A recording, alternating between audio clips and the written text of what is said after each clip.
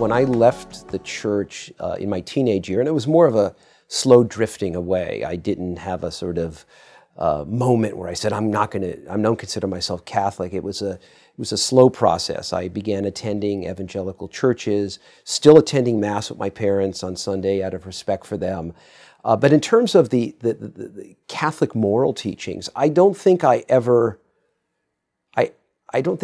rejected the Catholic moral teachings. Now, of course, in the early 1970s, there wasn't the sort of deep culture war debates that we have today, so there wasn't a faction of Christians that believed in same-sex marriage. Now, there were people that obviously believed in abortion rights, and they, but in my mind, I never considered the right to abortion to be something that was worth defending.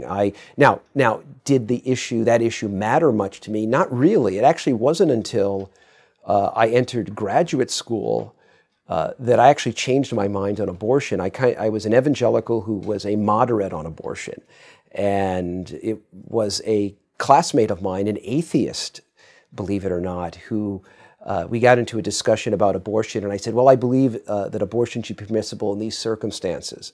And he said, well, that's inconsistent. If the fetus is a full-fledged member of the human community, then you can't have exceptions. We don't do that for children that are already born. And that totally changed my mind. In terms of the Catholic moral tradition, the teachings of the Church, I didn't have any sort of firm convictions as an evangelical until I was older. And eventually, when I became a professor of philosophy and I began teaching courses in which those issues were dealt with, and I wanted to expose my students to writers that defended more traditional positions, the best thinkers and writers I could come up with were Catholic ones, people that were trained in philosophy and theology that could speak at a high level. And so in a sense, I was initially drawn back to the Church through those moral issues.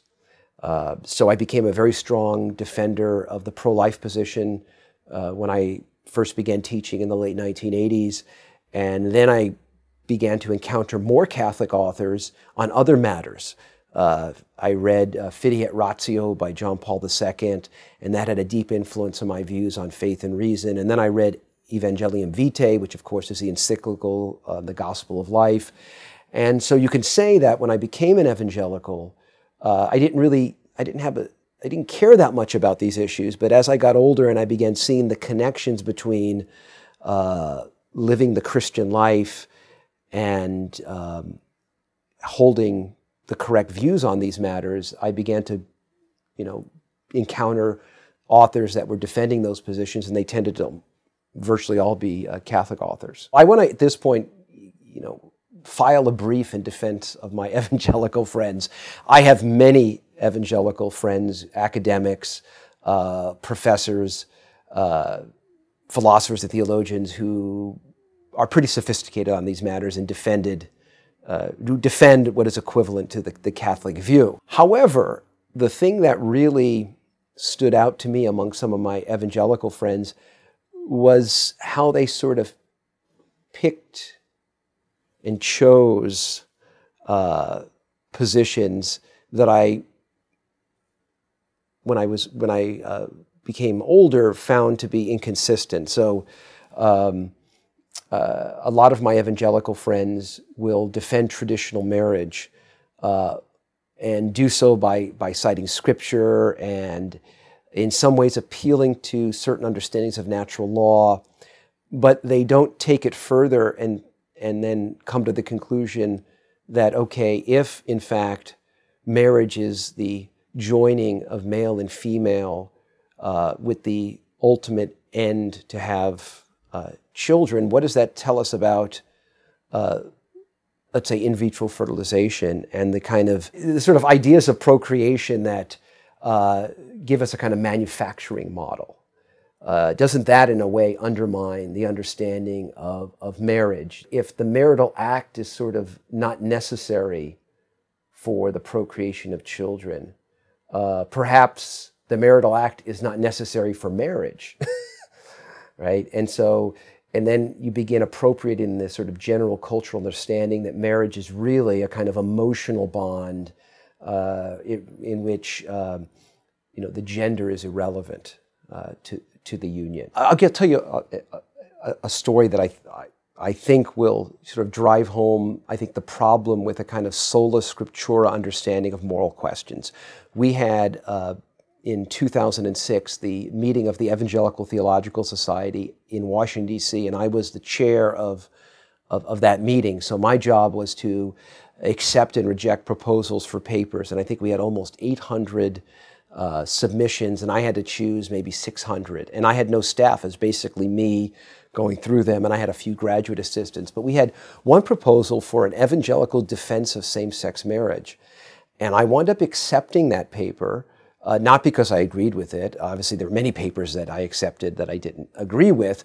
And I understood that, a vast majority of people at this meeting would not like that paper. But my thinking was, ETS's statement of belief consisted only of sola scriptura, or the belief that the Bible is the infallible Word of God and the doctrine of the Trinity, and that was it. And I thought, he's going to try to give a biblical argument for same-sex marriage. I don't think there is one that's very good, but we'll let him have at it. It's an academic meeting, make your case, and I'm sure there'll be people in the audience that will challenge him, and that's the whole purpose of an academic meeting, right? For people to be able to even discuss controversial things. And after the meeting, I received a number of emails complaining that I had permitted this paper to be presented, and my response was, it's an academic society, make your argument, right? It's because evangelicals typically do not have those resources that you can have a kind of biblical argument for moral positions that we as Catholics would consider to be absolutely forbidden. So it's W.A. Criswell is another example, a very conservative pastor of First Baptist of Dallas, one of the largest churches in America, supported abortion rights. And his argument was this: when God created Adam, he breathed into him a soul. And so the soul is equivalent to breath. And so the child is not a person until it breathes at birth. This was a common position among a lot of evangelicals. Now, later on, after the 1970s, and more evangelicals become pro-life, positions like Criswell's become a very minority viewpoint. But you see what's going on here is that a pro-life Christian can read the Bible and say, well, look, Jesus, the pre-birth Jesus stirred in the womb, right? So therefore the soul is present then. Whereas someone like Criswell says, oh, well, look, it says in the book of Genesis, the soul, appears when there's breath. And so it's when the child has breath, right? So you see here, you can easily get, I wouldn't say easily, but I do think you can sort of see how one can take the same scriptural data and come up with radically different conclusions on moral issues. Unless you have the sort of philosophical anthropology by which to interpret Scripture, that's possible. Not too long ago, Nicholas Walterstorff, a longtime professor at Yale, a well-known member of the Christian Reformed Church, and a very traditional Christian, came out in favor of same-sex marriage, and he offered a biblical defense of it. And it seems to me that Walterstorff's arguments aren't very good, but they're not totally crazy on one level, right? You can see how a particular hermeneutic, let's say if you take the view that sort of cultural progress can help us interpret the Bible, you can get something like that. So one thing that I really appreciate about the Catholic Church is that not only does the Church have a firm and sophisticated and clearly articulated view of the moral life, it also has a clear understanding of doctrinal development. And so it isn't as if it's sort of this totally stodgy view, right? It also tries to incorporate as best it can, or tries to account for or answer changes in the culture, while at the same time staying true to its doctrinal principles.